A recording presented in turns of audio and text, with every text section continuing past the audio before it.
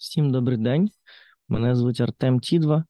Я профспілковий активіст, а також дослідник робітничого руху, учасник громадської організації «Соціальний рух», а також в Україні, а також працюю на Європейську федерацію профспілок громадського обслуговування в Північно-Східній Європі і зараз Центральній Азії.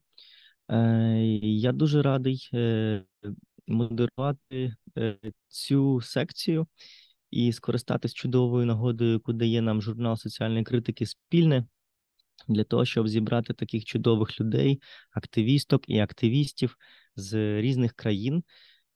Сьогодні в нас представниці і представники Грузії, Вірменії, Молдови, України, тих країн, по яким сильно пройшовся каток неоліберальних реформ, який деформував вигляд трудових прав ринку праці, десь призвів до міграції, десь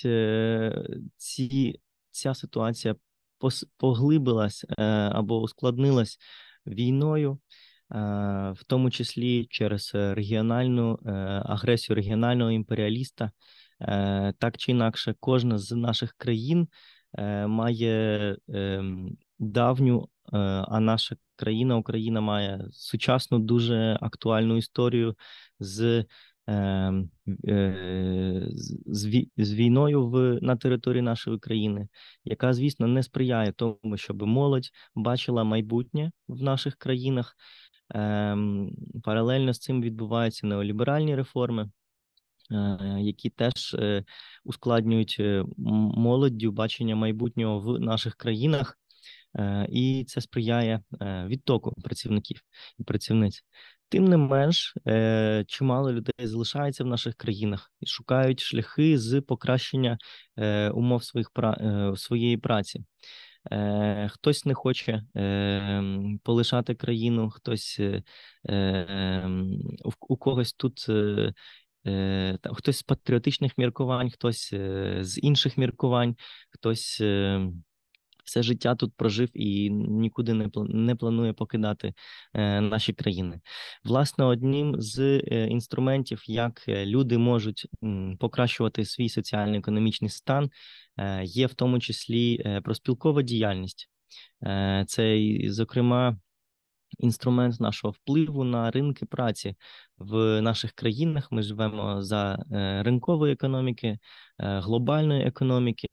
Наша робоча сила стає частиною глобального ринку робочої сили разом із рухами глобального капіталу.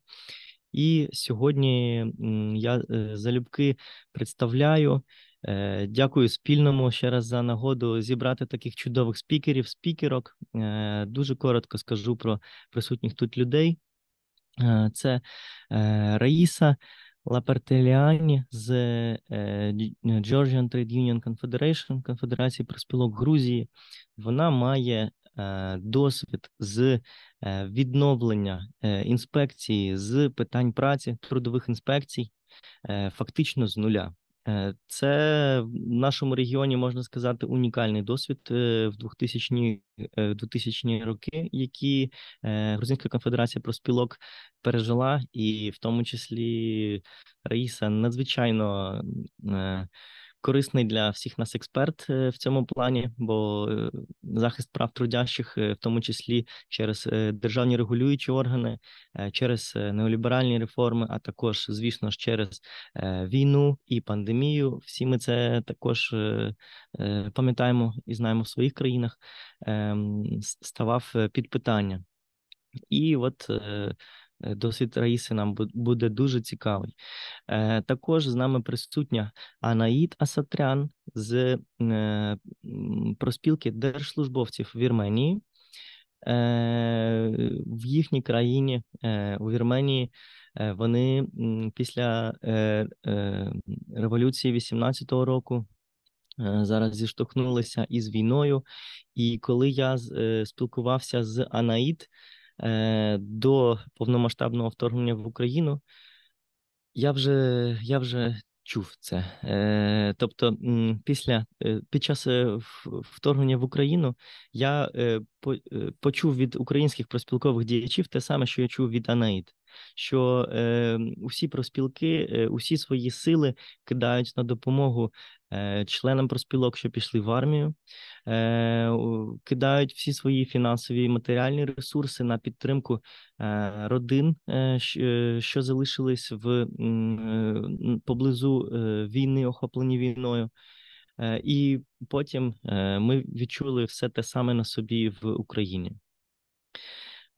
Також наступним спікером буде Василь Андрієв з профспілки будівельників України, з яким я мав честь більше 6 років розвивати профспілковий напрямок доволі прикаризованих будівельників на будмайданчиках.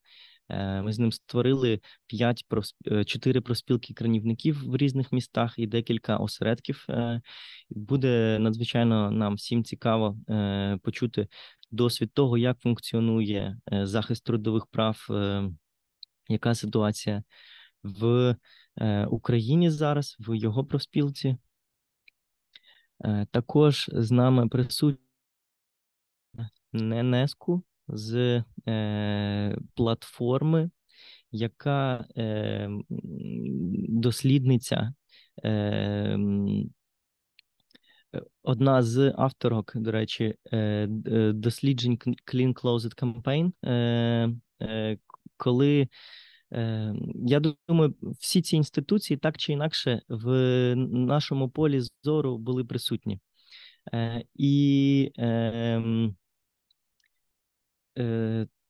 Тобто ми в Грузії, ми в Україні, ми у Вірменії чули про Clean Clothes Campaign, коли і це, власне, руками Лілії робилися дослідження ланцюжків постачання, умов праці, людей, що виробляють дуже дорогий брендовий одяг. Як це все робилось, які взагалі перспективи захисту трудових прав, в тому числі в Молдові, в країні, більшість населення якої працює за кордоном, як взагалі відбувається, що відбувається з ринком праці там, і який досвід з вашого дослідження, від спілкування з цими людьми, можливо, з їхніми представниками, які їх представляють. Все це сьогодні було би дуже цікаво нам почути. І в форматі по 10 хвилин на спіч в порядку Раїса, Анаїд, Василь, Лілія, а потім 30 хвилин на дискусію, обговорення, питання з залу, а також на наші спільні запитання від спікерів до спікерів. Я думаю, теж було б цікаво в такій дискусії прийняти участь. В такому форматі ми будемо працювати найближчі майже 1,5 години. Тож, перше слово я пропоную Раїсі. Будь ласка, ваші 10 хвилин. Thank you, Ertem. Hello, everyone. First of all, of course, I would like to thank organizers for giving me the opportunity to share our experience of fighting against anti-neoliberal policies introduced in 2005-06 in Georgia. Based on the reforms introduced by the time, all kinds of labor legislation and labor institutions were abolished at national level.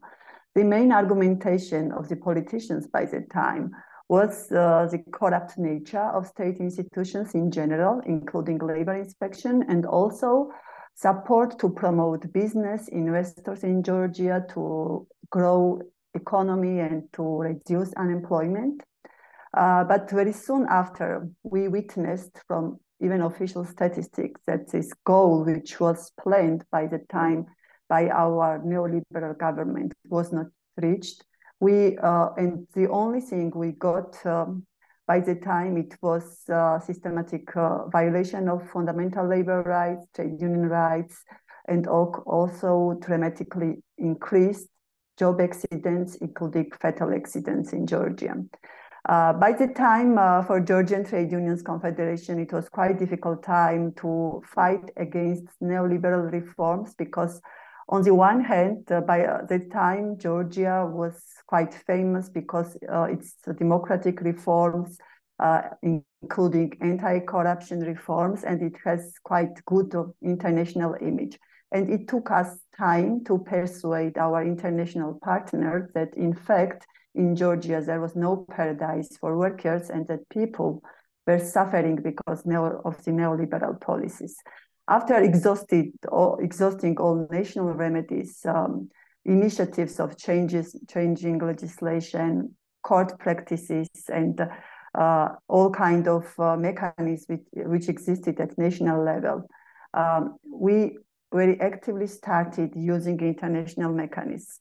By that time, of course, we were also member of International Labour Organization, and we started very actively using all instruments, all two instruments, main instruments, supervisory mechanisms, committee of experts, and committee of freedom of association, in order to prove that, in fact, we had many cases of violation of trade union rights. And it was not so difficult, taking into account that because of anti-trade union policy, we lost 10,000 of members in a couple of weeks just.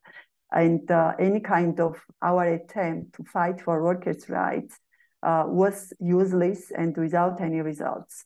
And by the time also, it was very important to use not only ILO mechanisms, but also EU mechanisms, because Georgia didn't have that time association agreement, but we were in the process of EU integration, and at that time we had a general system of preferences, general GSP plus, which also meant like obligation for Georgia to fulfill all ILO fundamental labor standards, and based on our international advocacy, also with support with our international umbrella organization, ITUC. Very soon after, started from 2007, 8, 9, and afterwards, we can see very critical recommendations from all international organizations which are dealing with labor and social rights towards Georgia. The Georgian government had to improve labor standards, change legislation. Otherwise, it would not comply international standards and could not proceed in the process of new integration. Finally, of course, it took time, but we achieved some changes in 2013 in legislation, which brought association agreement in 2014. And in this, the first 2 years action plan signed with Europe, we could already introduced in action plan re-establishment of labor inspection. And based of this action plan, finally in 2015, we re-established labor inspection under the Ministry of Labor, but with very strict mandate and very limited mandate, I would say, because it was not mandatory, it only covered occupational health and safety, and it didn't have any mechanism of sanctions. And we again needed time in order to step by step to strengthen labor inspections mandate. And by the time it was also very supportive and helpful GSP petition, which was introduced with our involvement by our American partners in US State Department. And also recommendations from US State Department were quite strong in order to improve labor legislation and also enforcement part. Finally, we achieved in 2020 improved labor standards and also fully fledged labor inspection, which currently covers not only occupational health and safety issues, but also labor rights. Even more from next year, it will cover also migration issues, because it was also legislation which was abolished in 2006, and waves of migrants from Georgia and vice versa are getting increased on an annual basis, and it is very important to have some kind of framework legislation dealing with the issue. On the other hand, I cannot say that when we are speaking on results of neoliberal policy, we can see them only in the past, because of course we have some progressive steps in Georgia during the last years when it comes to labor legislation and enforcement part. But again, we are still suffering from consequences of neoliberal policies in the country, and still we don't have many benefits for workers and Georgian citizens, which are related to unemployment benefits, social security schemes. We still have very low minimum wage, and we are in the last position in Europe because it is too low and it is only €7 per month.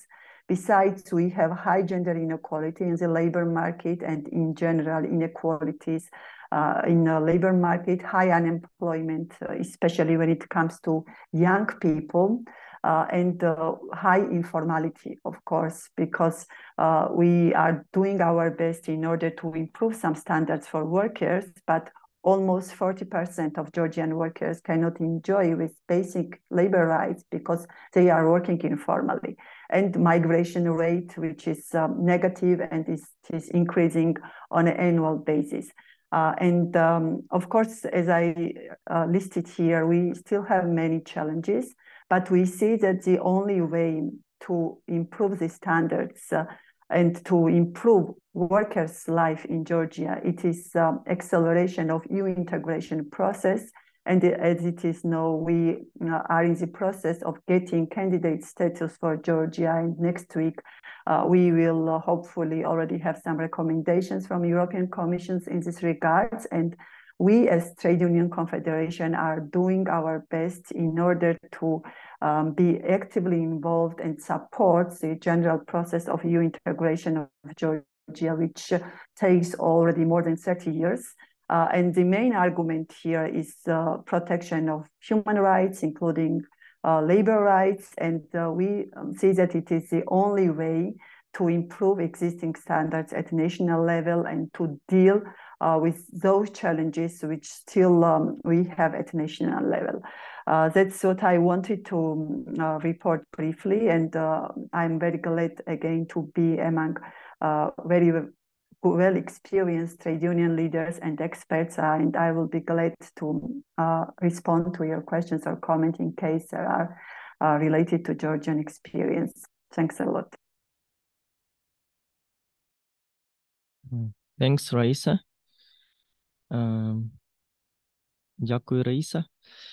И я бы передал слово Анаид. Анаид, я перейду на російську. Анаид, могли бы ли вы поделиться немножко своим опытом? То есть мы тут собрали таких профсоюзных активистов, активисток, которые имеют опыт работы в непростых ситуациях в стране. Когда война и, не знаю, в том числе революция, она была и у нас, она была и у вас в 2018 году. Возможно, вашим профсоюзам чуть лучше, чем нашим украинским, удалось на волне революции включиться в различные институции и влиять на реформы в трудового законодательства дальнейшую. Может быть, вы бы смогли рассказать немножко о вашем опыте работы в непростых условиях с защитой прав трудящихся и в целом по ситуации на рынке труда в Армении, с которой вы сейчас столкнулись, работаете в течение последних нескольких лет. Добрый день. Слышно меня? Да. Я хочу начать немножко издалека, а потом скажу про ситуацию, которая после революции сложилась. Дело в том, что это не первая революция. В 1988 году тоже у нас была революция, и все эти процессы с неолиберализмом, и с войной связанной, пришли к нам еще давно, еще во время Советского Союза, потому что, наверное, вы знаете, что в 1921 году еще по решению Сталина армянские области две были отданы Азербайджану, Нахичеван, который на территории Армении находился и был населен армянами, и Нагорный Карабах. Но за время своей советской власти политика такая велась в Азербайджане, что из Нахичевани все армяне уехали. А в Нагорном Карабахе они продолжали жить. И в 1988 году, когда была партия, тогда объявила перестройку, эту политику перестройки и гласности, наивные армяне Нагорного Карабаха решили, что пришло время им самоопределиться, воспользоваться своими правами, и на уровне Верховного Совета, потому что 90% все-таки там жили армяне, они решили отъединиться от Азербайджана и присоединиться к Армении.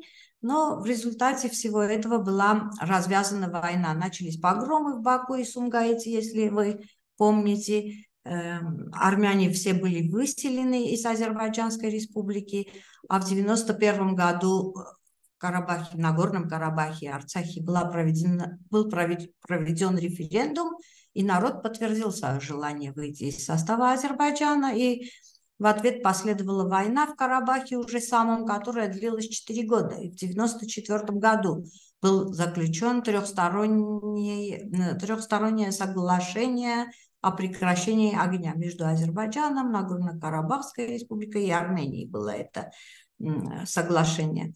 Но за это время распался Советский Союз. Но еще до распада Советского Союза процессы либерализации шли, потому что начали создаваться кооперативы. Если вы помните это время, потом после распада Союза были эти процессы либерализации, привели к тому, что многие предприятия были приватизированы за копейки, люди остались без работы, потому что многие новые владельцы не стали их эксплуатировать, рухнули экономические связи с Советскими Союзами, и большинство людей осталось безработными, многие ушли в торговлю, там создавались кооперативы, между прочим, тогда государство не контролировало эти трудовые отношения, и вот сейчас эти люди, которые работали тогда в кооперативах, которые уже пенсионного возраста, не могут получить пенсии, то есть стаж за эти годы в кооперативах не считает государство при выплате пенсии, потому что тогда государство не контролировало эти отношения, не заставляло эти кооперативы сдавать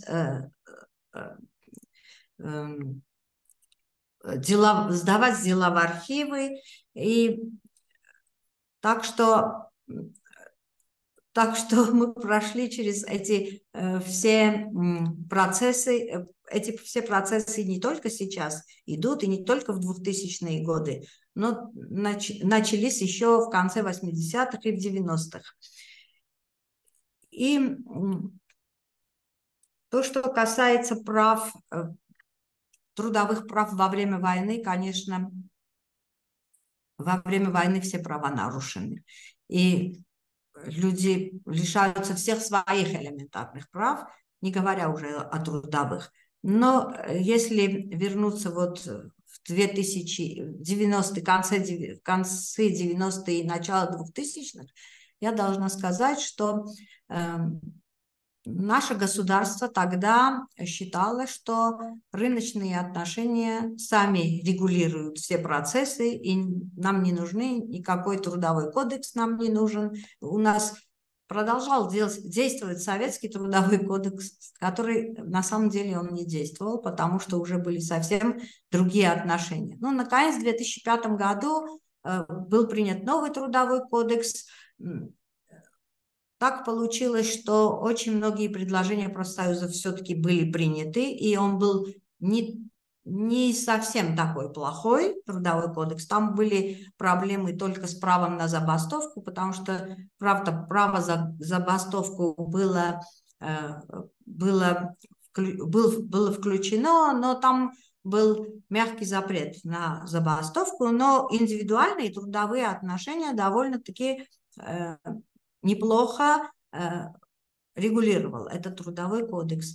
Затем была создана инспекция труда, был принят закон об инспекции труда, это где-то после 2005 года. Но в 2011 году у нас такие же процессы были, как в Грузии.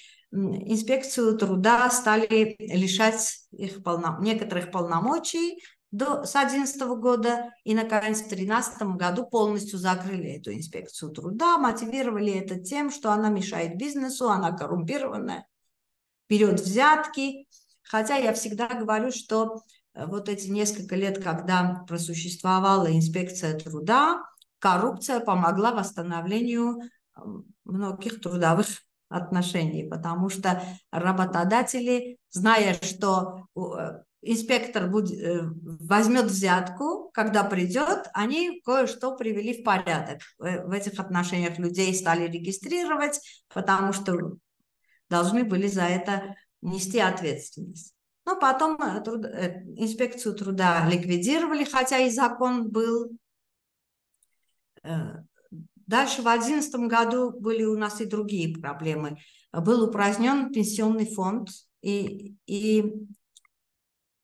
создана служба социального обеспечения, а в 2013 году был принят закон, по которому соцвыплаты и подоходный налог были объединены. И тогда, значит,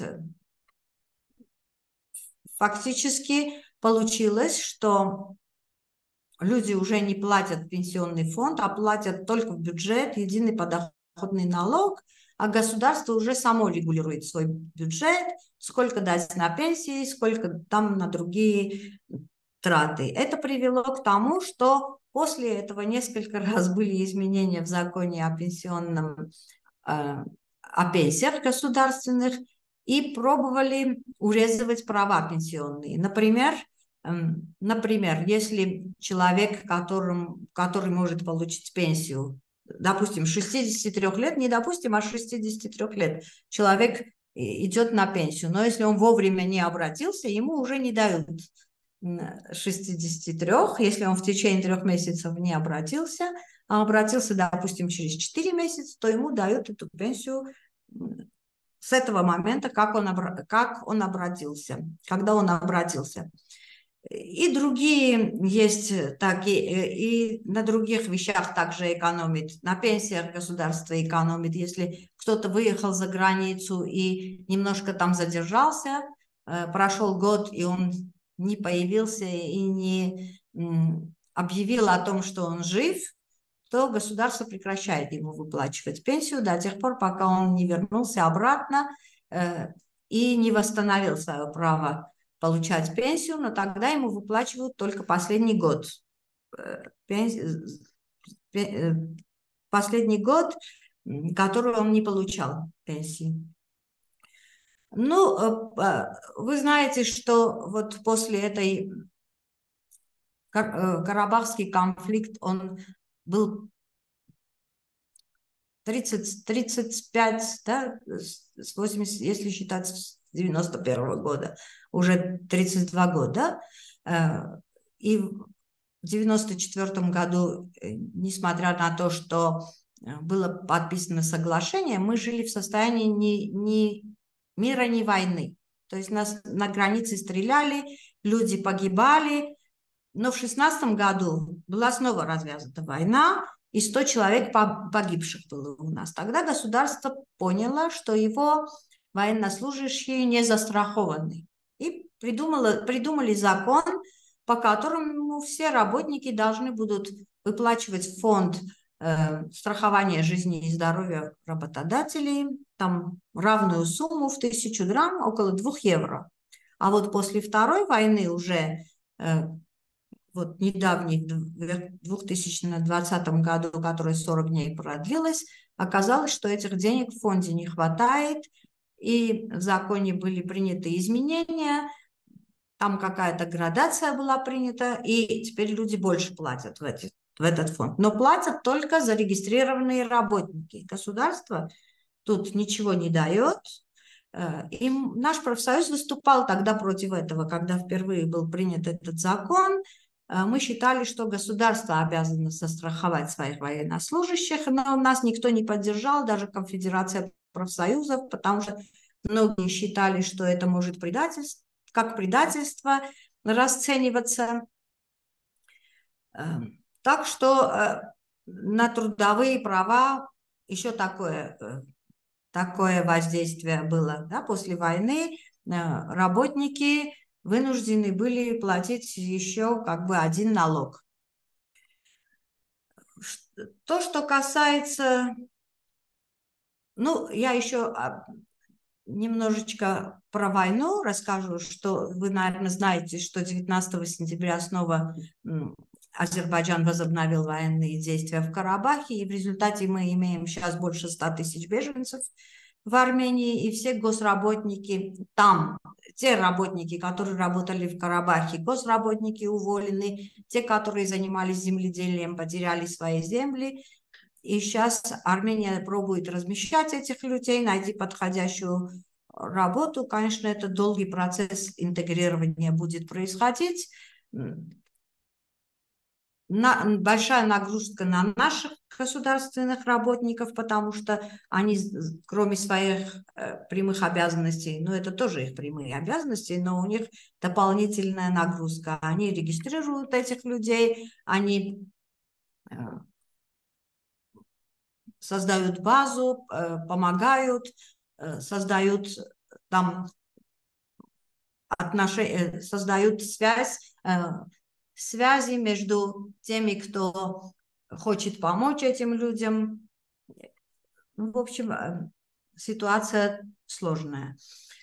То, что касается революции в 18 году, да, сначала какие-то процессы пошли по-другому после революции. Может быть, не совсем так, как мы хотели, но во всяком случае, например, правящая партия, которая пришла к власти, предложила мне избираться в своем списке в горсовет, в мэрию Еревана. Это был для нас такой месседж, что профсоюзам более серьезно отнеслись, голос профсоюзов может быть более... То есть правящая партия считает, что голос профсоюзов должен быть услышан, но, может быть, мы немножко рано радовались, потому что особых изменений в этом отношении не произошли. Правда, с нами много работали, с нами много, можно сказать, посчитались, наверное, даже, когда были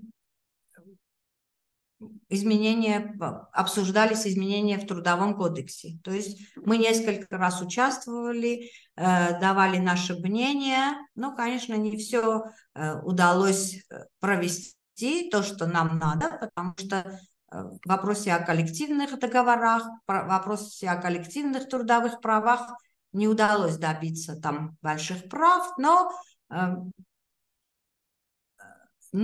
и не так, чтобы нас ни во что не ставили, и нам удалось кое-что все-таки провести в Трудовой кодекс. Сейчас у нас большие изменения ввели в Трудовой кодекс, где-то 122 статьи поменялись, с августа действует этот новый Трудовой кодекс, но часть этих статей будет действовать только с декабря. Но я думаю, что большинство этих статей, 122, много чего не меняет. Есть, конечно, статьи, которые улучшают права работников. Например, если раньше в Трудовом кодексе была статья, которая разрешала уволить работника по достижении пенсионного возраста, сейчас эту статью аннулировали. Но все-таки есть много еще тем, которые надо продвигать, потому что сначала правительство хотело менять закон о профсоюзах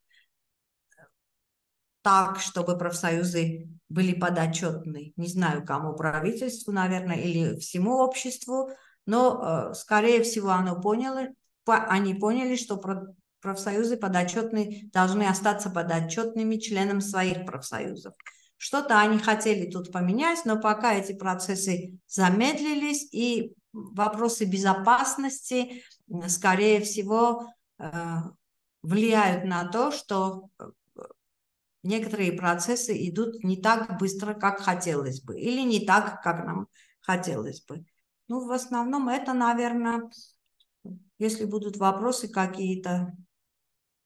Еще я могу еще добавить, что у нас, может быть, не знаю, как в других странах, но после того, как соцвыплаты наши были объединены с подоходным налогом, был принят еще закон о накопительных пенсиях.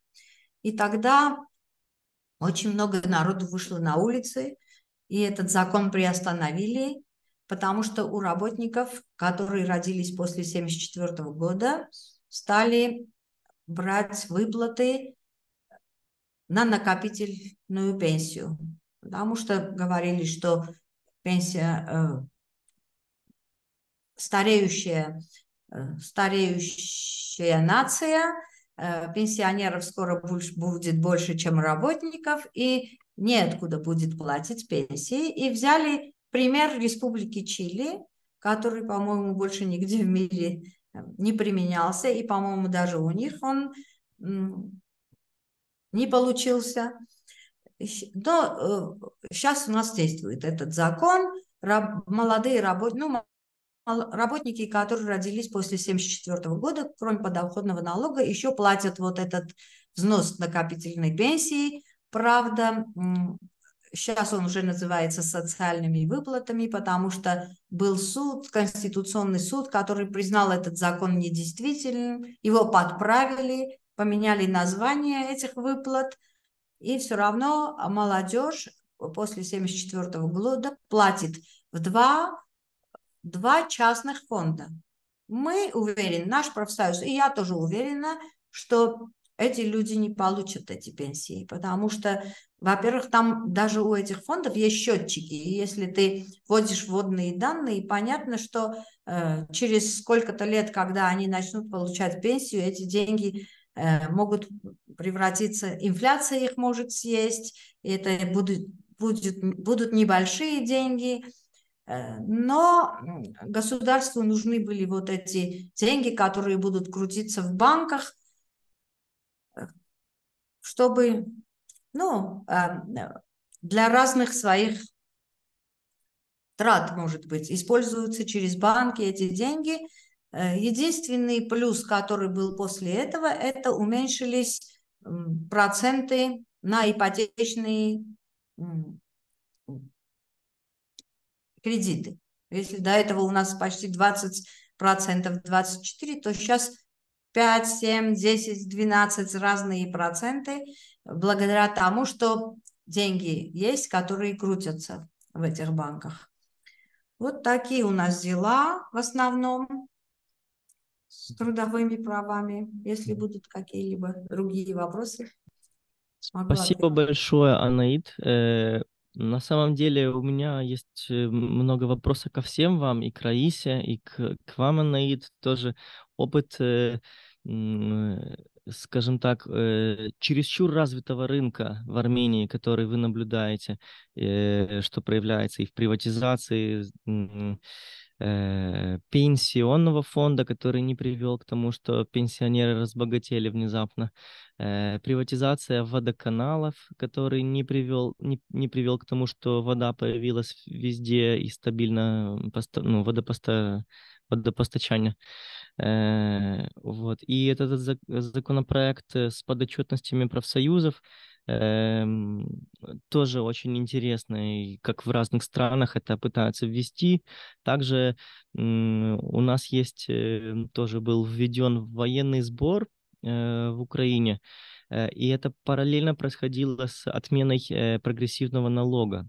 То есть, когда крупные корпорации, крупные компании стали платить меньше налога, власти понимают, что им надо все-таки чем-то наполнять бюджет и поддерживать армию страны.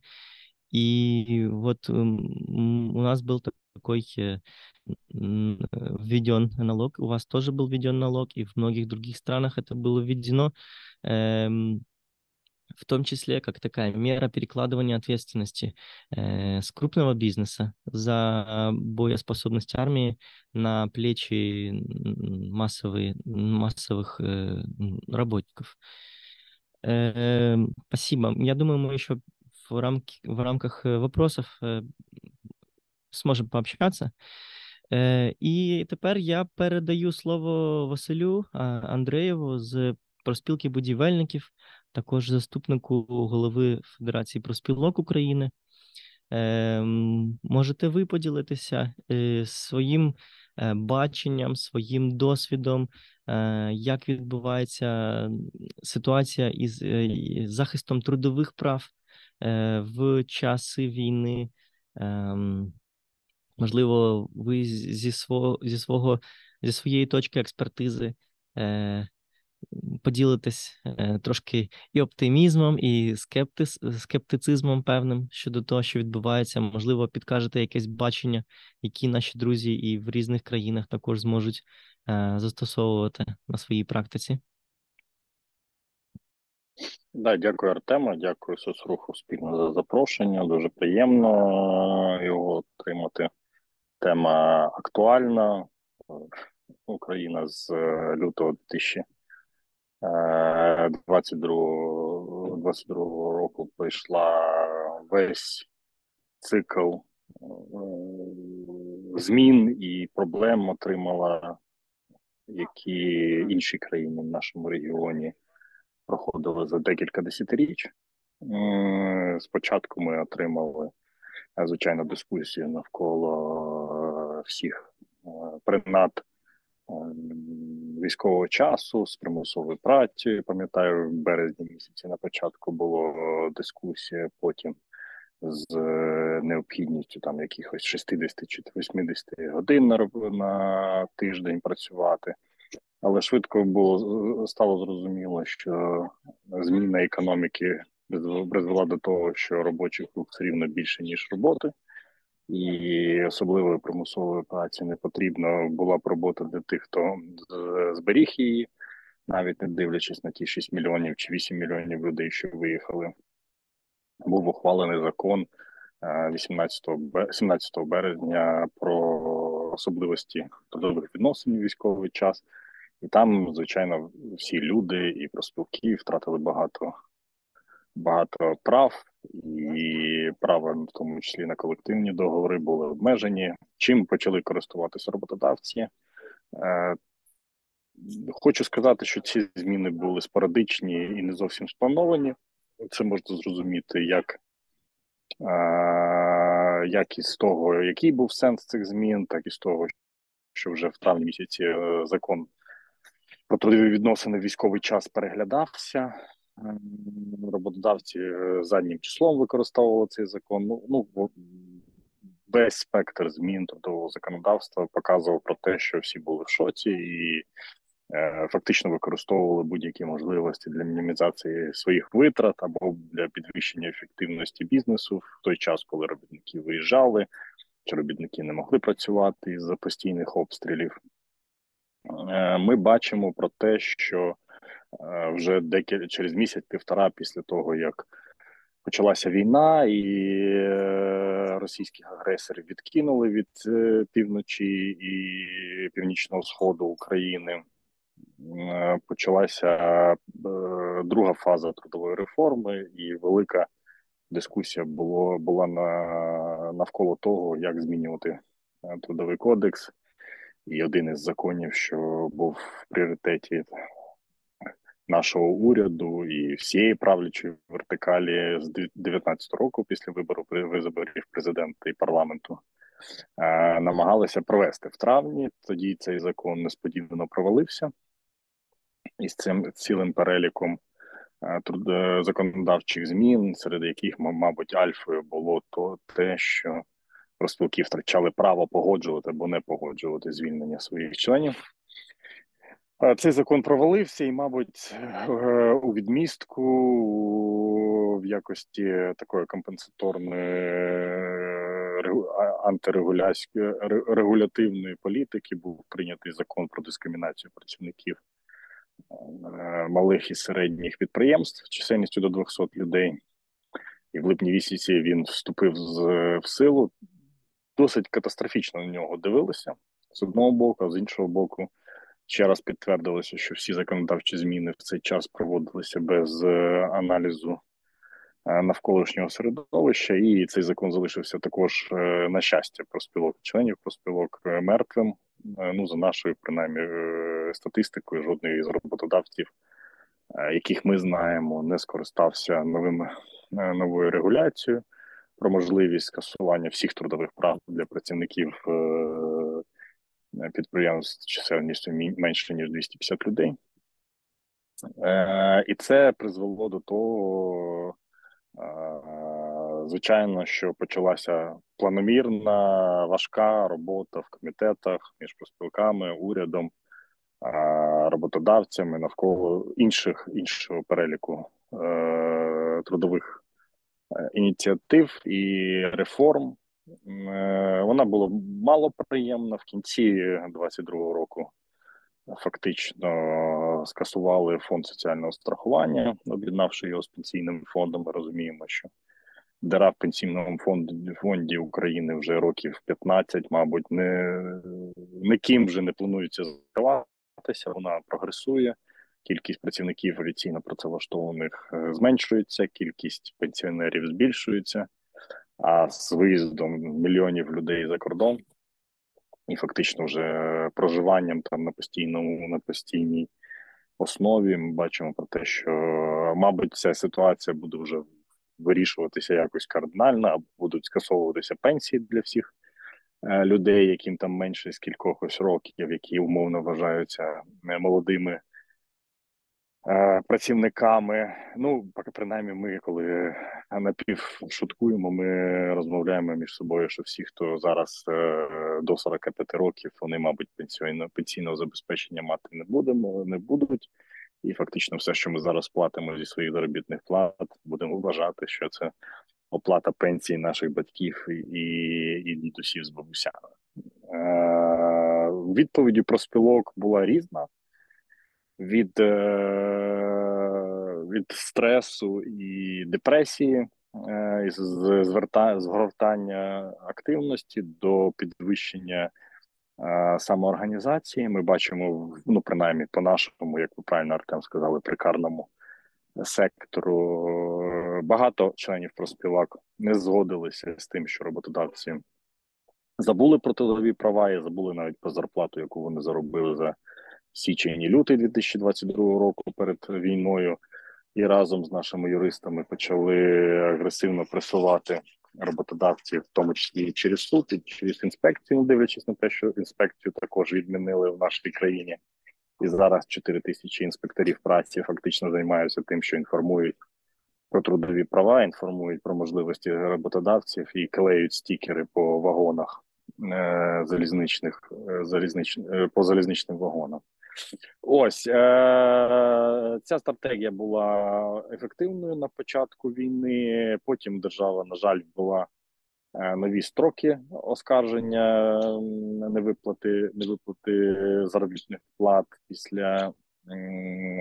після звільнення, а також оскарження незаконного звільнення. І фактично раніше, коли у нас було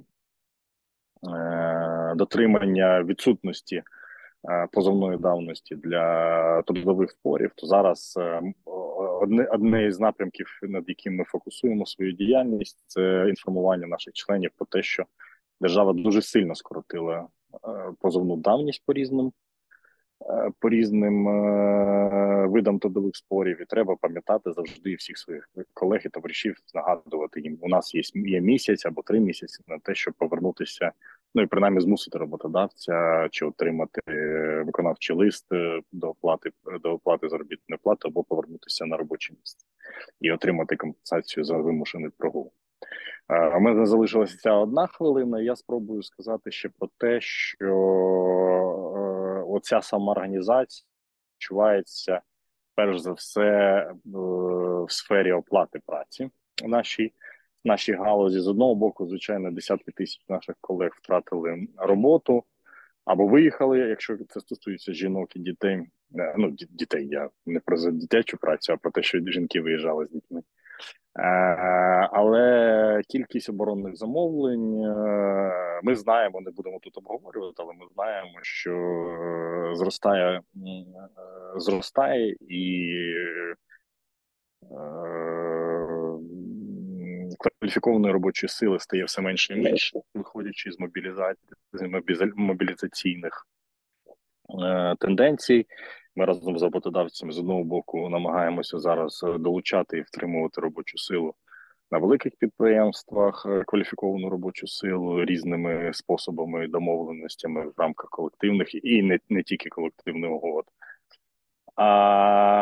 І оця відсутність робочої сили вже призводить до того, що, ну скажімо так, в тилових областях заробітна плата зростає 30-40, а іноді в 2 рази на 100% порівняно з 2021 роком, тому що фактично просто немає кого робити. І оця самоорганізація людей зараз зосереджується на тому, щоб один одному пояснити про необхідність дотримання домовленості про мінімальний тариф на регіональному ринку праці.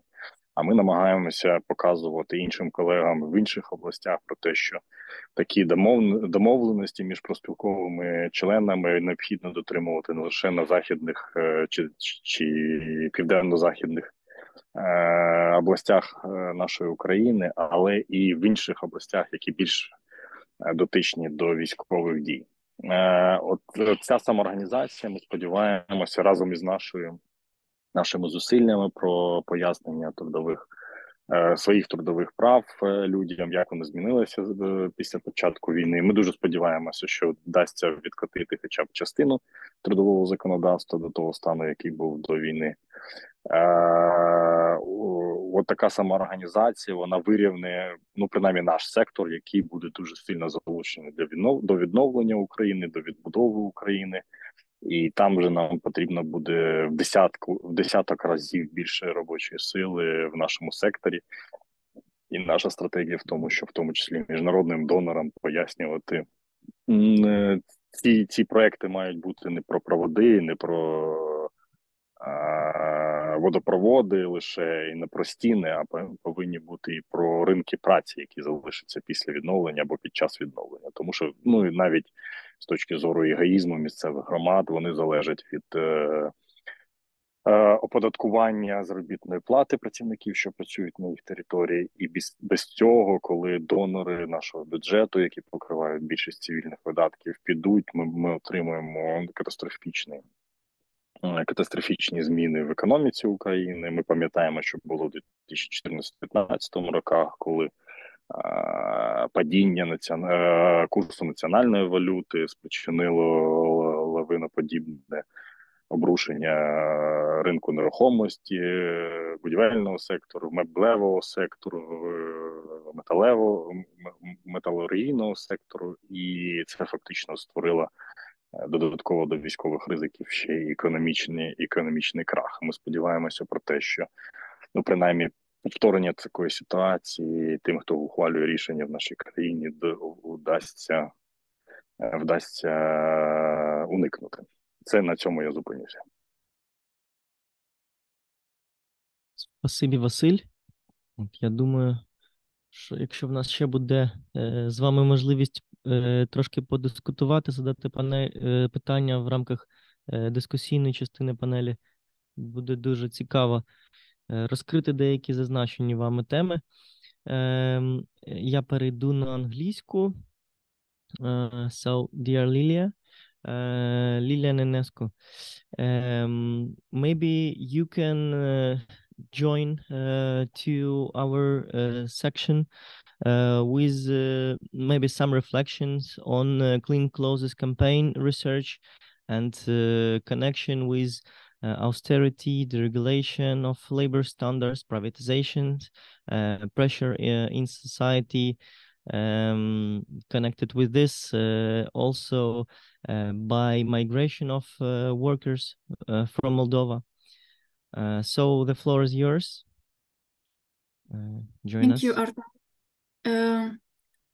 I decided to focus my presentation on the work that I've been doing for the last 1.5 years, which is not research for CCC, but work with refugees from Ukraine regarding the employment and their labor rights. So I will try to give a general overview of the labor rights tendencies in Moldova, and then I will focus more on the labor rights of the refugees, specifically from Ukraine, which is centered by my work in this area.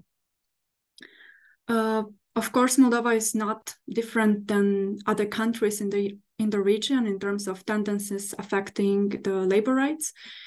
We see an increased tendency of flexibilization of labor, proliferation of atypical employment, rise of informality and precarity. I should say that maybe it's funny or not, but I've been working at Platforma, advocating for labor rights, and we as an organization do that. So out of all panelists, I think I'm the only one whose work is in an NGO, not in a trade union. And it has its specificities. And my master thesis, what I did in the pandemics, was centered on the labor relations in the NGO sector in Moldova, because all my life I've been working in an NGO. And I was curious to discover that although I am working in a formal entity, I still am considered as being informal employed, because the structure of the work in NGO doesn't allow you, for example, to take the annual paid leave, or in case of sick leave, you cannot benefit from those rights, which are essential for workers. And this qualifies me and others working in the NGO sector in Moldova and in the region as being informally employed. Other significant tendencies occurring in the labor area in Moldova are in work poverty. Basically, people are working several jobs, but still don't have enough to cover for their living costs. For example, in 2018, the share of the minimum wage in the living wage was only 18%. And there are still people working for wages below the minimum wage. In September 2022, around 11% were receiving wages below the minimum wage. There is, of course, a low rate of unionization. For example, in the garment industry, the rate of unionization is less than 10%. And unionization covers mostly only former Soviet factories that were privatized after 1991, but inherited labor union organizations. So basically, the newly founded entities, it doesn't matter in which area, they don't have a trade union. There are also constant modification of the labor code and the labor legislation towards weakening the rights of the workers. For example, in 2022, the parliament voted several provisions that changed the labor code and decreased the protection of the workers' rights. They increased the overtime, advocating that it's actually in the benefit of the workers, because now they can legally get paid for their overtime, but they increased the amount of the legal overtime twice. So now the employers just have the legal right to exploit workers. Also, they made the vote of labor union optional in decisions related to laying off personnel, and increased the trial period, which actually means that you don't have any rights while you're on a trial period, or minimum rights. There is also polarization of incomes. In 2022, 65% of employees were receiving wages below the average wage. And while the average wage increases constantly, the share of employees that receive below average wage is constant or only slightly diminishing, which means that the growth of the average wage is related to the growth of high wages. The Moldovan economy still produces mostly jobs with low wages and low complexity. More than 50% of the employees are concentrated in jobs that require skills that are not sophisticated. There is also a deliberate freezing of the wages.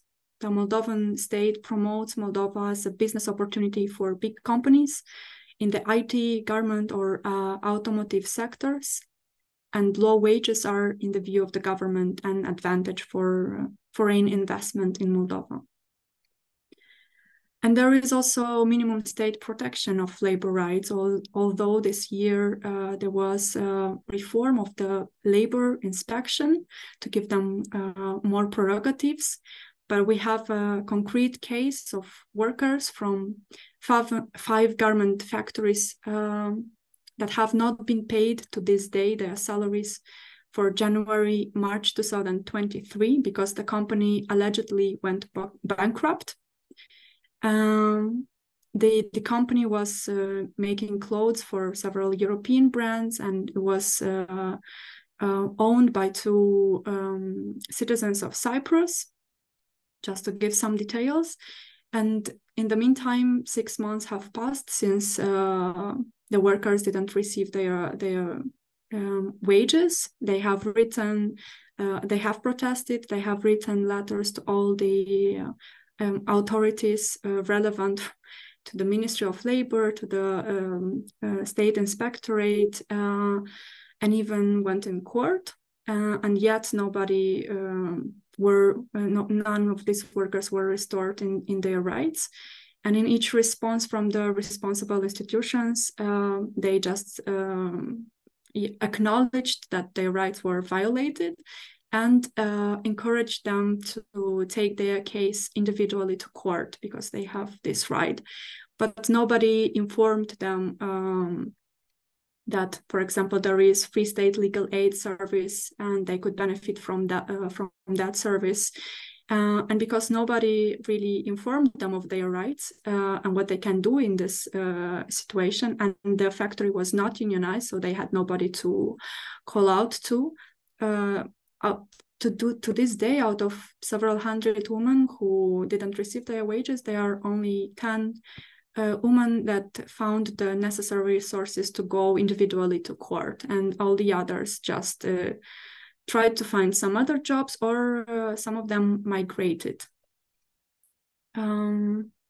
Taking into account above this landscape of the labor rights in Moldova, there is a huge percentage of the population who migrated internationally for work. Almost 1/3 of the population, means around 1 million, has immigrated. And in the last 3 years, there is one of the biggest waves of immigration happen, with around 100 people emigrating from Moldova. And study from International Labour Organization from 2017 indicates that only around 1/4 of the migrant workers from Moldova held a work permit in the host country. The majority, around 50%, either held a residency permit or had temporary registration, which could allow them temporarily to stay in the country, but not necessarily were allowing them legal employment. And around 12% of the migrant workers have or had no legal status at all. If to talk about the structure of the migrants, the biggest, a colossal proportion of them, around 80%, are young people from the age 50 to 44, and 70% of them are from rural areas. Taking into account that Moldova is primarily a country of origin of migration, starting February last year, we also became a country of destination for refugees from Ukraine. Around 1 million refugees from Ukraine crossed the border, and around 110,000 are currently living in Moldova. Already on the 1st of March 2022, the Commission for Exceptional Situations made derogations from the general law to allow refugees from Ukraine to have the right to work in Moldova without obtaining temporary residence for work. But it was only during the state of emergency, which was prolonged every 2 months. In other words, for a whole year, from 1st of March 2022 until 1st of March 2023, the people fleeing the war in Ukraine who didn't have a form of protection, didn't apply to asylum, or didn't have a temporary residence, which was the majority of the refugees, were granted rights, including the right to work, every 2 months by the Commission for Exceptional Situations. And here, we mean all the rights, from the right to stay in the country to healthcare, education, and work. This meant that the legal status of the refugees from Ukraine was uncertain and unpredictable, and it greatly affected the way in which refugees from Ukraine could plan their lives or integrate in the workforce, since they could be legally hired only with short-term contracts for a duration of 2 months. This, in consequence, resulted in refugees taking on informal jobs with no protection for their rights and high risks of exploitation. On 1st of March 2023, Moldova adopted the mechanism of temporary protection and cancelled all the rights guaranteed previously by the Commission for Exceptional Situations in an attempt to encourage the refugees from Ukraine to apply for temporary protection. But according to official data, around 1,200 refugees from Ukraine, which is roughly 1% of the total refugees staying now in Moldova, are employed. This figure, of course, should be contextualized to take into account the fact that to this day, more than half of the refugees living in Moldova don't have a legal status. Around half of all the refugees are children. Around 80% are women, most of them mothers having children in their care. And this figure, of course, doesn't account for people still working remotely, keeping their jobs in Ukraine, or working online for other companies, or those working informally, for example, in seasonal agricultural work. And the discourse of officials in regard to the need of refugees to get a job and not to depend on cash assistance or any other form of assistance started before the temporary protection was adopted. But once it was in place, the government decided that there were no more excuses for the refugees to not work. And in all the forums and meetings dedicated to refugee response, now the biggest concern and priority is to get refugees to work. And this, of course, is just a symptom of a neoliberal society centered on work, where the value of any member is proportional to their productivity, and their rights, social security, and protection are conditioned by the occupational status. One of the main reforms of the Ministry of Labor and Social Protection this year is the reform of the social protection system. And one of the main objectives of this reform is a more rigorous control over who really needs social protection and who is abusing the system and can actually just get to work. Moreover, not only the government is neoliberal in case of the refugee response in Moldova, the humanitarian assistance is neoliberal as well. The general framework of the livelihood programs in the humanitarian response, the livelihood program are responsible for the employment of the refugees and for their economic inclusion, is based on the so-called market system development, which otherwise is known as making markets work for poor. The general idea behind these programs, which are aimed at economic inclusion, is to not disturb the market. So what humanitarians need to do in livelihood program is to analyze the market, to map the services already existent and to try to understand why those services are not accessible and affordable for refugees. And then try to facilitate a process through which those services can become accessible. For example, one can give subsidies to a company producing fuel bricks so that the company sell those bricks at an affordable price to refugees. Bottom line, humanitarians should not give free services or products to refugees after the emergency phase of a refugee crisis, because it can disturb the market. Also, in an attempt to protect the market, the humanitarian organizations coming in Moldova decided to pay the local staff the average national wage, rarely more than that, while the international staff was receiving salaries several times higher.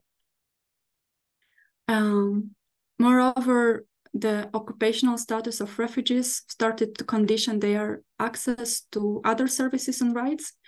I'm referring to the undergoing strategy of consolidation of refugee accommodation centers in Moldova. 10 refugee accommodation centers are to be closed until December this year, and another 8 are under consideration. And the intention is, of course, to ease the financial cost of hosting refugees in RACs and to encourage them to get a job. Basically, only those who will meet the vulnerability criteria will be able to stay in RACs, and the rest will have to move. In the transition phase, the people moving out could benefit from a rent subsidy for 6 months, but only if they are formally employed. It's needless to say that in a context where the labor rights are constantly violated, refugees are especially vulnerable to violations of their labor rights due to lack of knowledge of the Moldovan legislation, knowledge of the language, of the institutions and the mechanism for defending their rights. And in this regard, at Platforma, we developed a program aimed at assisting refugees in finding decent jobs in Moldova and offering them legal counseling for the protection of their labor rights. And this is what we have been doing for the last 1.5 years. We have employed legal counselors that provide assistance on the phone, email, Viber, Telegram, and in person in our office. So far, we have provided assistance regarding labor rights to more than 1,000 refugees. And we have a whistleblowing platform on labor rights abuses that was working before the war started for the local population, but we extended it, translated it into Russian and Ukrainian, Russian and English actually, because we don't have lawyers who speak Ukrainian, which are available now to refugees as well. And we receive complaints through this anonymous platform as well. I think that's it from my side. Thank you, Lilia. I think we can help you to find lawyers who speaks Ukrainian to translate everything on Ukrainian. It's thanks for this nice short presentation of the way how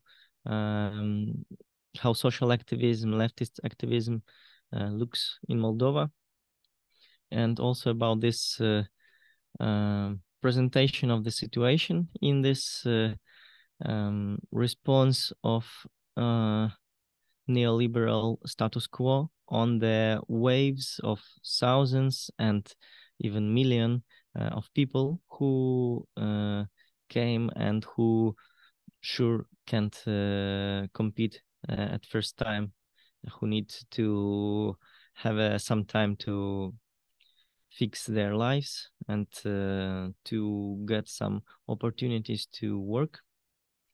So we have here some questions in chat channel, in Zoom, in Facebook, in YouTube. If you have some questions, you can ask in chats, and I will read them.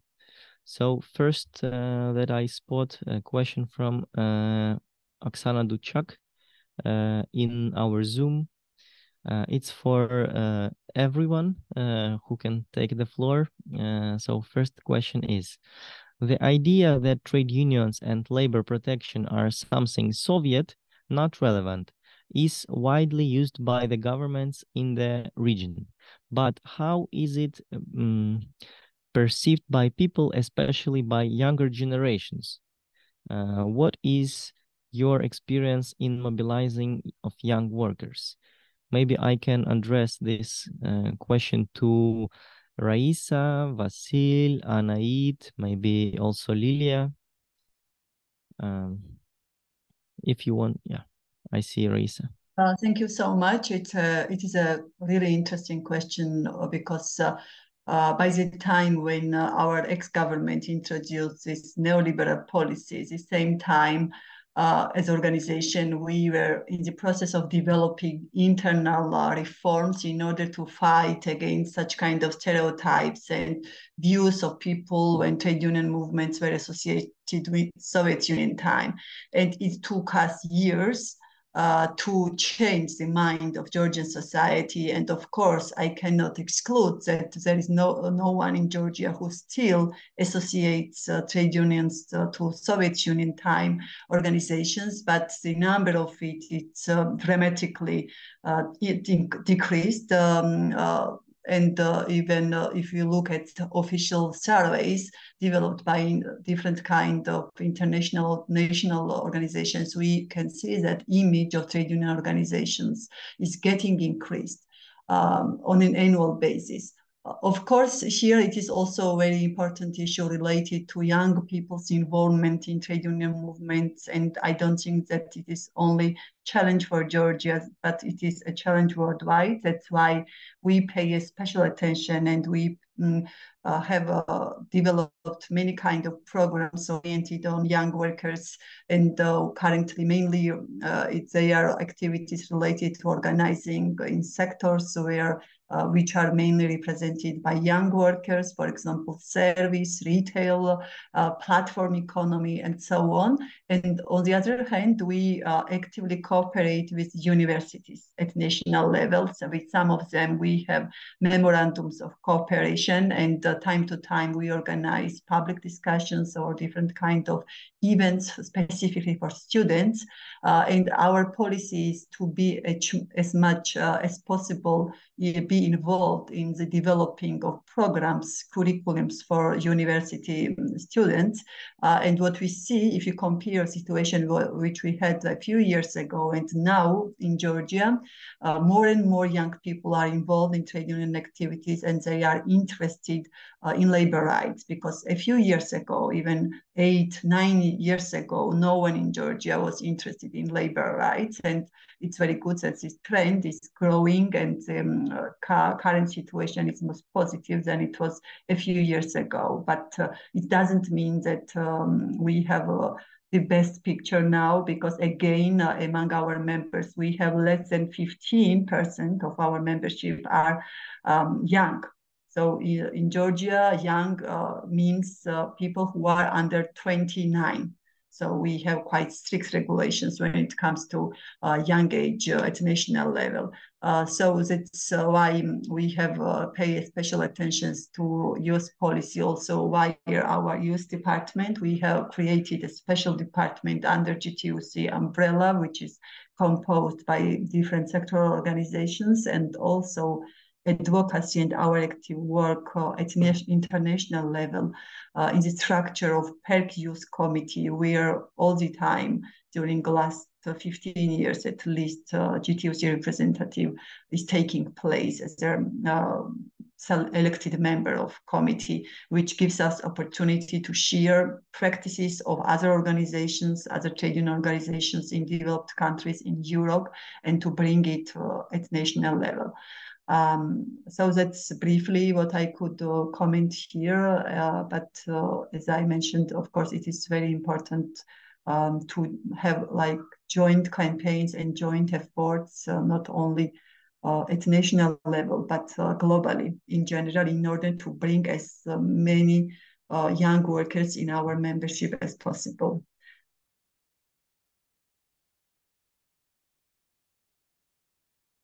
Thanks. If someone else want to add? I think in Moldova is also the same. I'm not a trade union, so I don't mobilize people in trade unions, but the general perception is very much that it's associated with Soviet Union and Soviet times. But we have a very low rate of unionization. Basically, just the public sector is unionized, and the private sector is very, very, very much ununionized. And the landscape of I don't know, labor rights organizations or movements trying to defend labor rights is very weak and like really poor. We have the National Confederation of Trade Unions, which has a, I don't know, a hold on the situation, but basically there are no alternative trade unions other than the National Confederation, which, I don't know, puts it in a situation where it collaborates a lot with the government and is not very much willing into adapting their ways of attracting and mobilizing other workers and expanding their network of membership in the private sector. And there were several attempts that I'm aware of organizing alternative trade unions, but they were in a way very violently met by the National Confederation of Trade Unions as a competitor, and they were not very successful after all. And in terms of other actors that would, I don't know, promote labor rights, other than the National Confederation, we don't have NGOs other than Platforma that I'm aware of, for example, that would have as their at their core the labor rights. So yeah, we still have a lot of work to do in this regard. Thank you. Vasil, you want to say something on this topic? Дякую за слово. Ну, перше, відповідь на сприйняття проспілки пострадянського надбання. Я думаю, що в Україні це трошки вже замилилось. Не з гарних причин, виходячи з того, що у нас дуже небагато залишилось порівняно з 30-річною давниною. Але все рівно розповсюдження інформації про можливості профспілкового захисту є дуже важливим серед молоді, перш за все. Тут ми намагаємося долучати молодь до профспілкової діяльності ще починаючи з професійно-технічних навчальних закладів і там, де зберіглися профспілкові організації, як учнів, так і вчителів ПТНЗ. А з іншого боку, розвиваємо, ну, принаймні, через існуючу платформу, онлайн-платформу набуття інформації, знань про трудові права і про профспілкові можливості захисту, яка є в нашій профспілці. На нашому сайті є платформа трудових прав, яка допомагає учням ПТНЗ, перш за все, тому що вони є молодими в напівігровому форматі, познавати про трудові права і про профспілковий захист. А друге питання, чи ми намагаємося долучати неформальних працівників? Відповідь – так. А чи платформених працівників? Ну, серед, принаймні, тих платформених працівників, яких я знаю в будівництві, через ці платформи майстрів різні, які існують для долучення індивідуальних майстрів до ремонту якогось будівництві чи до відновлення. Поки що ми не настільки просунуті для того, щоб їх доторкнутися, але думаю, що це один із секторів, який буде долучений до нашої діяльності через формування і просування профспілкової ідеї серед неформальних працівників. Ось щодо співпраці з нашими колегами, її не дуже багато, транскордонної, принаймні з сусідніми країнами. З Молдовою у нас деякі спільні інтереси навколо підприємств, які належать одному власнику, але це одиничні випадки, які поки що не входять в ритм правил.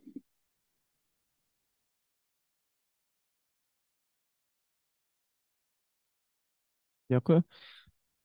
Я ще бачу такий коментар, також від Оксани, чи питання. Ми бачимо так багато схожостей в країнах, які представляють учасники цієї секції. Це і неоліберальні реформи, пов'язані з війною урізання соціальних прав, а також робітничих прав. І в тому числі нові виклики, пов'язані, спричинені війною для профспілок, а також масову міграцію. Ми це всюди спостерігаємо. Ой, пропав коментар. Перепрошую. І питання, що ці всі усе вище перераховане переносить нас до необхідності або питання транскордонної кооперації між профспілками з різних наших країн. Який ваш досвід в кооперації з іншими профспілками, або я ще додам для Лілії LNGOs, Labor NGOs, робітничими громадськими організаціями або громадськими організаціями, що відстоюють трудові права, досвід кооперації з профспілками і організаціями цього регіону або за кордоном, інші, в тому числі, країн також.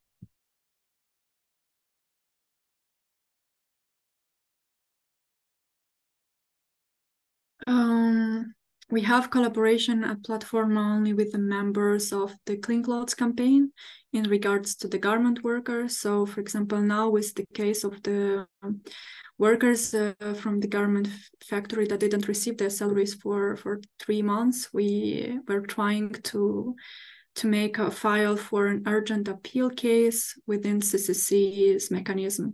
And they, what they do is they try to reach the brands that were producing in these factories and try to push the brands to be accountable for the workers in their supply chain. This is one of the mechanisms that organizations in the CCC network are using after they've tried to, solve the issue on the national level and were not met with success.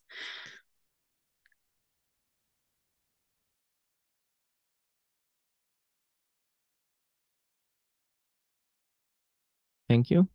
Дякую. Також я бачу запит від Патріка в чаті.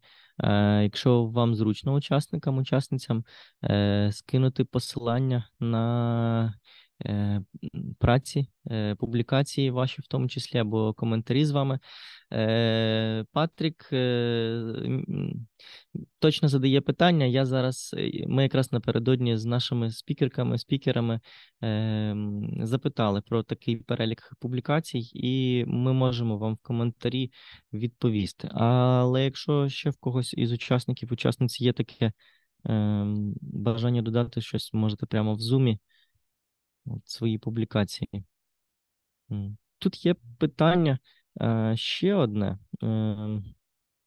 Стефан Мюллер запитує.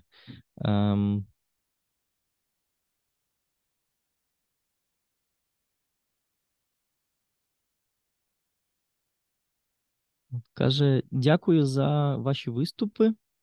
Має запитання до усіх. Як ви думаєте, від міжнародних громадських організацій або неурядових організацій, зокрема німецьких політичних фондів, як Роза Люксембург, фонди імені Рози Люксембург або Фрідріха Еберта, от він каже, що в нього бекграунд праці з фондом Еберта в Німеччині, як вони могли би підтримати, не знаю, ваші активності? Це не знаю, чи питання це до нашої дискусії обговорення, напевне, не дуже. Ось, але я зачитав запитання, яке, може, його спробую трошки перефразувати. Чого, можливо, яких досліджень, чи якої платформи кооперації з ким вам не дуже вистачає, що можна було би спробувати організувати, в тому числі за підтримки, не знаю, якихось іноземних інституцій, які займаються захистом трудових прав або підтримкою організацій, що займаються захистом трудових прав.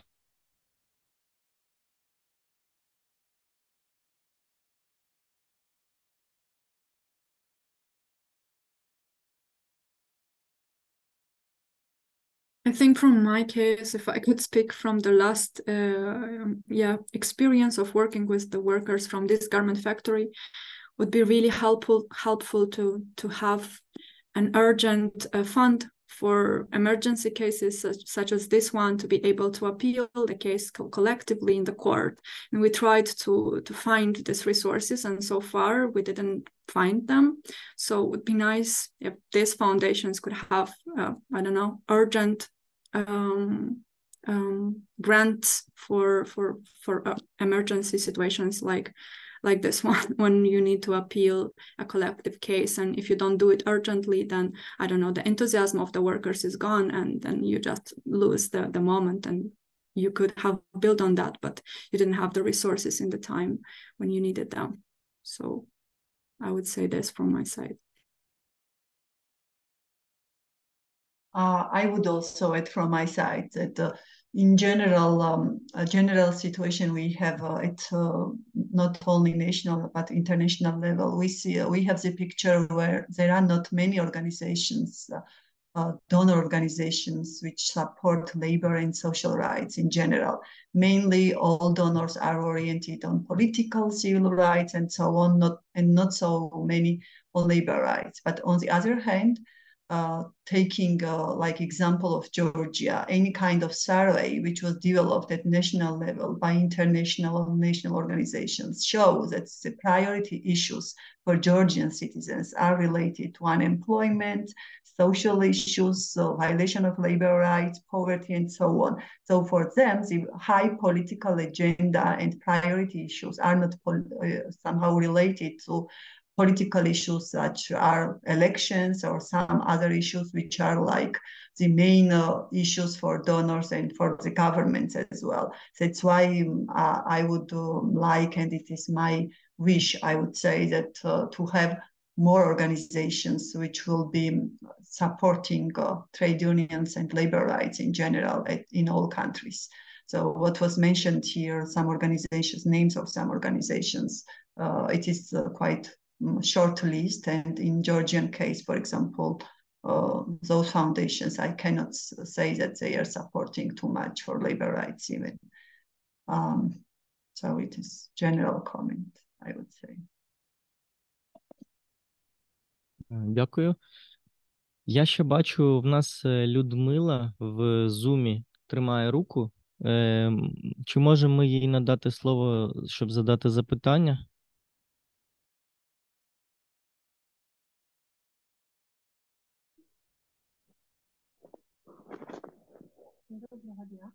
Доброго дня, Людмила, трошки погано чути вас. Намагатимусь, а так чути краще трішки. Так, краще. Дивіться, в мене до усіх шановних наших учасників є таке запитання. Що робити представникам сфери вищої освіти, яких скорочують, які мають, тобто я сама є представником сфери вищої освіти, я перекладач, економіст-міжнародник, кандидат політичних наук, також психолог, і маю багаторічний стаж викладання у виші. З одного з наших вишів мене просто скоротили. Тобто не виплачували більше 2 років заробітну платню. Ось, і це було змушення до звільнення. Після того, як я подала скаргу на роботодавця до нашої служби охорони праці, Держпраці, то мені надали відповідь, що я можу відстоювати свої права у суді щодо виплати мені належної заробітної плати та нарахувань до пенсійного фонду. Зараз така ситуація повторюється у іншому ЗВО, куди я перейшла працювати до міжнародного відділу як перекладач. Ось на мене керівництво чинить тиск, щоб я звільнялася за власним бажанням. Бо на моє місце знайшли, ймовірно, іншого претендента. Ось що порадите мені щодо захисту моїх прав? Ну, Дякую. дякую за ваш такий коментар, запитання. Ну, я вам відписав в цьому чаті телеграм-бот нашої громадської організації, який з такими випадками стикається. І ми консультуємо людей, як можна грамотно захистити своє право. Але ж, звісно ж, ми тут всі так чи інакше представниці і представники трудових колективів, і ну, я можу вам відповісти універсальну відповідь від нас – організовуватись. Я впевнений, що ця проблема – це не лише ваша проблема, а проблема інших працівниць і працівників в освіті. У Ось. Державному технологічному університеті, це перше ЗВО, про який я згадувала, сталася така ситуація. На рівні керівництва держави було прийнято рішення про об'єднання 4 агротехнічних вишів Харківщини у один. Що було зроблено без погодження з трудовими колективами? Ну, це було рішення згори, яке, як виявилося, лобіював діючий народний депутат пан Андрій Одарченко, який, ну, скажімо так, використавши свої певні владні ресурси, домігся того, що був обраний ректором цього університету об'єднаного. Причому він не склав в себе своїх повноважень як народний депутат України. І ось ситуація, яка пов'язана з його приходом до влади в університеті, стала відправною точкою для масового звільнення основних учасників команд, які працювали в адміністративних відділах колишніх університетів. Ті, які могли об'єднатися, ті, які намагалися відстояти честь та гідність трудових колективів. Ось що ви порадите стосовно, ну, скажімо так, встановлення конструктивного діалогу у подібній ситуації, коли за певними особами стоїть саме владний ресурс, депутатські повноваження і, ну, скажімо, чималі гроші?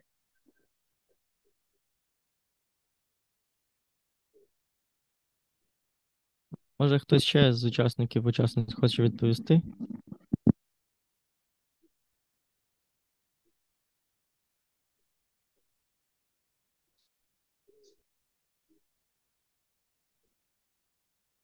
Мабуть, дуже складне запитання.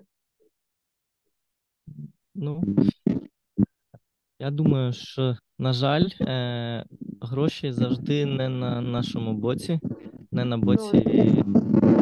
Тут є інша цікава проблема, що коли стане питання в тому, що треба відновлювати агропродовольчу складову і саме нашого регіону, Харківщини, то просто не буде людей, які зможуть навчати і які зможуть допомагати громадам відновлюватися. Бо усі, ну, скажімо так, молоді дослідники, молоді доктори наук були змушені піти до інших аграрних вишів, переїхати до інших регіонів. Да, є така проблема, і це, зокрема, і як політична, і локальна проблема. Політична в тому плані, що місцевій владі потрібно створювати умови для того, щоб люди залишалися. Щось я не чую вас, чи навпаки дуже голосно. Таких умов, щоб люди могли залишатися, або принаймні якось зберегти науковців, можливо, відрядити до партнерських університетів на стажування за кордон. Ну, принаймні якось зберегти наукову команду університету. Такого, на жаль, ну, не бачила, не чула про це. просто йде така, знаєте, таке спрямування, що начебто хоч після нас хоч потоп, як то казала маркіза Помпадур. Тобто ніхто не думає про те, що війна, як і все, воно проходить. Часи змінюються і треба відновлюватися, треба зберегти наших науковців, треба зберегти наші наукові школи. І треба, щоб було кому вчити наших дітей. До речі, у п'ятницю, я доповню, до речі, у п'ятницю я проводила вебінар, це курси підвищення кваліфікації для викладачів англійської мови. І в мене на вебінарі були колеги з харківських шкіл, сільських шкіл, інтернатів спортивних, і просто шкіл. І коли я почула ті проблеми, з якими стикаються саме вчителі, я просто жахнулася. Просто жахнулася, що, вибачте, в деяких родинах діти мають лише один смартфон на 5 осіб, які навчаються. І діти просто не можуть і не мають такої можливості вчитися. Просто нормально, принаймні вчитися.